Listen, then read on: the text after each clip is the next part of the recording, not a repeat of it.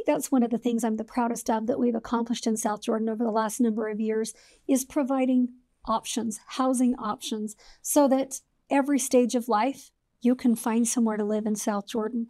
And with a much broader variety of incomes, you can find somewhere nice to live in South Jordan, and you can afford to be here. I think that's important. Yeah. I think it makes for a better community, and it keeps families closer together because they're at different stages in life.